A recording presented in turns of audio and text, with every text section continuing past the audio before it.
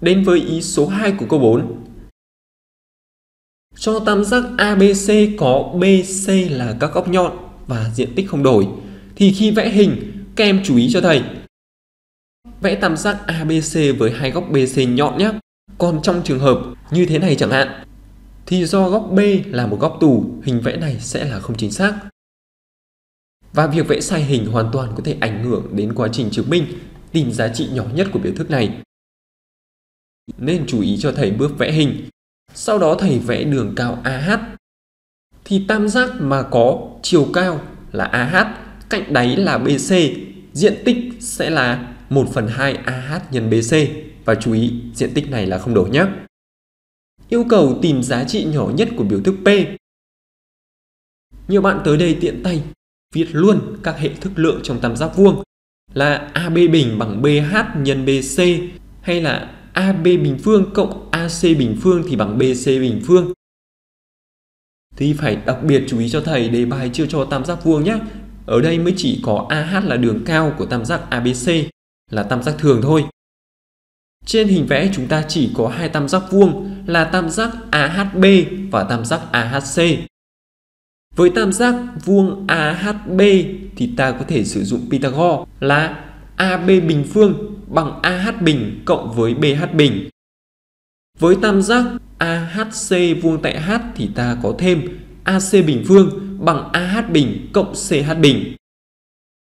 Bây giờ thầy sẽ tính tổng của AC bình và AB bình. Và thay vào biểu thức P ta sẽ thu được 2BC bình giữ nguyên này.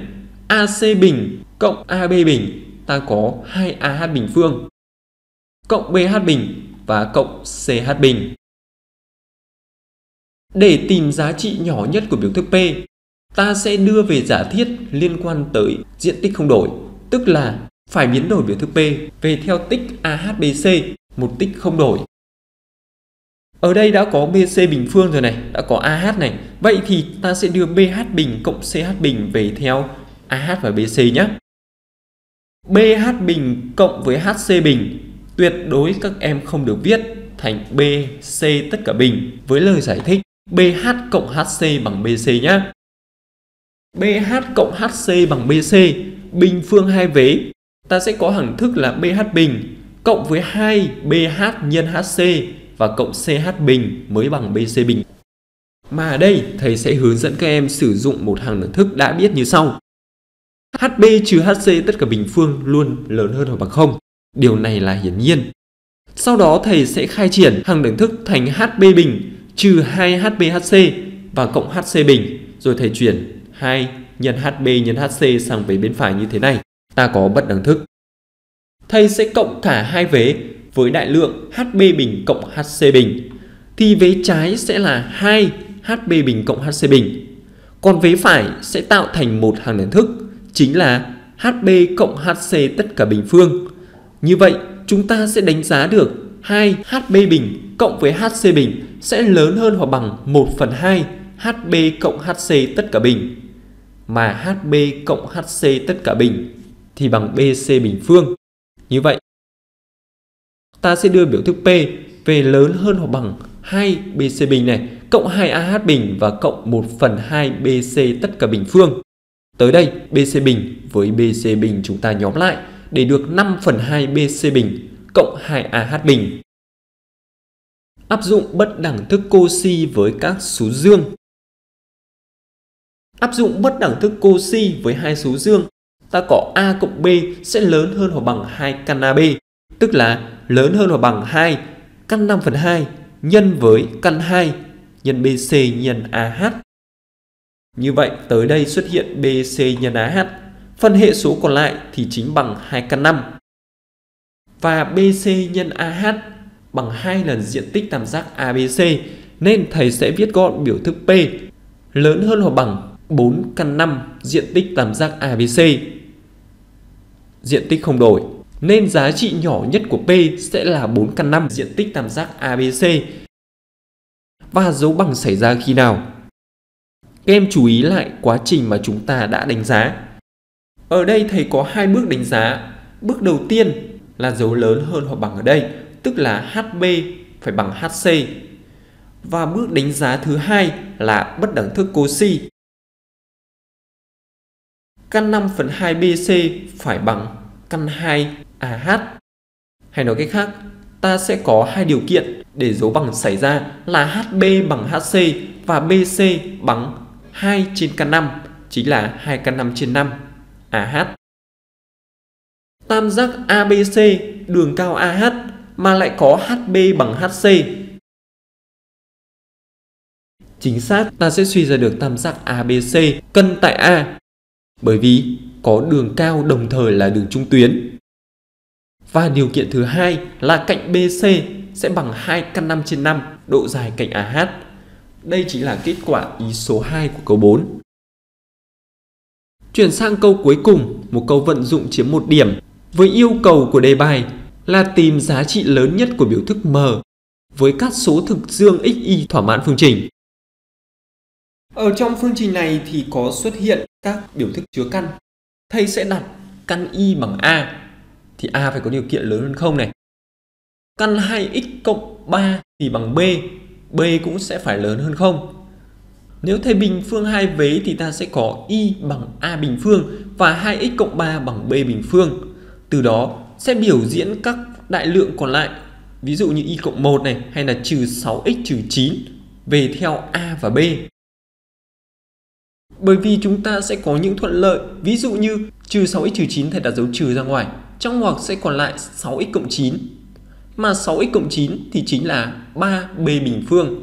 Như vậy phương trình ban đầu này ta hoàn toàn có thể đưa về theo A và B là A nhân với y chính là A bình này cộng 1. Trừ đi 6x cộng 9 là 3b bình phương. Còn vế phải 2x cộng 4 thì là b bình phương và cộng 1 nhân với b và trừ đi 3a bình phương. Khai triển và chuyển vế ta sẽ thấy xuất hiện các nhân tử chung. Đó là a mũ 3 trừ b mũ 3 có nhân tử a trừ b. A bình trừ b bình cũng có nhân tử a trừ b. Và ngoặc cuối cùng này cũng có nhân tử a trừ b. Ta sẽ đặt a trừ b ra ngoài. Bên trong còn lại, hàng đẳng thức thứ nhất sẽ còn a bình cộng ab cộng b bình. Hàng đẳng thức thứ hai còn lại 3a cộng 3b. Và cuối cùng cộng với 1 bằng 0. Trong quá trình làm nhiều bạn sẽ quên mất cộng với 1, hệ số của a trừ b này nhé. Nên các em đặc biệt phải chú ý. Phương trình tích thì ta sẽ có a bằng b là chắc chắn rồi. Còn lại ngoặc thứ hai trông thì rất phức tạp, nhưng điều đầu tiên nghĩ tới là chúng ta cố gắng chứng minh đó là một phương trình vô nghiệm. Điều kiện chúng ta a lớn hơn 0, b lớn hơn 0. Cả phần này lớn hơn hẳn 0, cộng 1 thì càng lớn hơn 0 rồi. Do đó phương trình tích sẽ chỉ có nghiệm a bằng b. A bằng b hay chính là căn y bằng căn 2x cộng 3. Bình phương hai vế, do cả hai vế đều dương, ta có y bằng 2x cộng 3.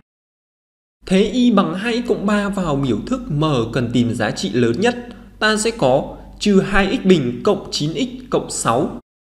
Đây là một tam thức bậc 2 dạng ax bình cộng bx cộng c. Thì hoàn toàn các em có thể biến đổi, thì biến đổi và đánh giá như bài trước. Ta sẽ thêm bớt để xuất hiện hàng đẳng thức. Ở đây trừ 2 thì ta sẽ đặt trừ 2 ra bên ngoài. Bên trong còn x bình này, trừ đi 9 phần 2x, thầy sẽ viết thành 2 nhân với 9 phần 4 và nhân với x. Để hoàn thành hàng đẳng thức thì ta phải cộng với 9 phần 4 tất cả bình, tức là cộng với 81 phần 16. Còn ở đây mới chỉ là âm 2 nhân 81 phần 16, tức là âm 81 phần 8, nên ta sẽ phải cộng thêm. Như vậy, biểu thức M của chúng ta sẽ là trừ 2 nhân với x trừ 9 phần 4 tất cả bình phương và cộng với 129 phần 8. Do phần này nhỏ hơn hoặc bằng 0 với mọi x, cộng với 129 phần 8 thì nhỏ hơn hoặc bằng dương 129 phần 8. Đó chính là giá trị lớn nhất của biểu thức M bằng 129 phần 8. Và dấu bằng xảy ra khi mà x bằng 9 phần 4. X bằng 9 phần 4 chưa xong nhá. Các em chú ý chúng ta còn y nữa. Thay trở lại phương trình y bằng 2 cộng 3, ta tìm được y bằng 15 phần 2.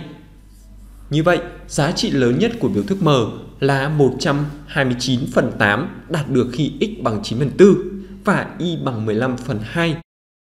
Và với bài này thì thầy không tìm điều kiện xác định, bởi vì Người ta cho các số thực dương x, y dẫn tới căn y hay là căn 2x cộng 3 là hoàn toàn có nghĩa. Còn với những bài toán mà chưa cho điều kiện x, y thì nhớ tìm cho thầy điều kiện xác định trước khi làm bài nhé.